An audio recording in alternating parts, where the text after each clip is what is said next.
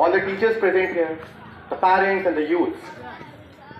My name is Joy Das, and today I'm going to deliver an allocation by the great Swami Vivekananda, which was given by him in Chicago, America.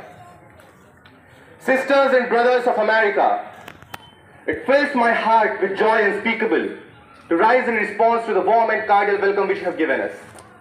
I thank you in the name of the most ancient order of monks in the world.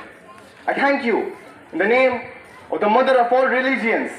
I thank you in the name of the millions and millions of Hindu peoples belonging from different classes and sects.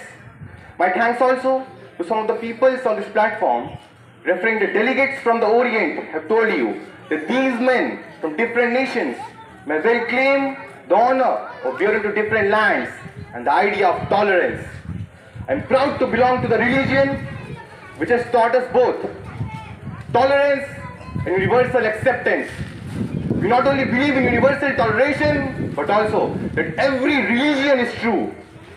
I am proud to belong to the nation which has sheltered the persecuted and the refugees of all religions, of all nations of the earth.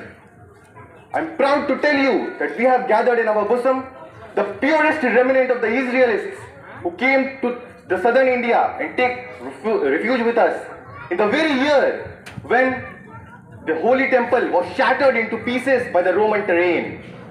And I am proud to belong to the religion which has sheltered and is still fostering the remnant of the grand Zoroastrian nation.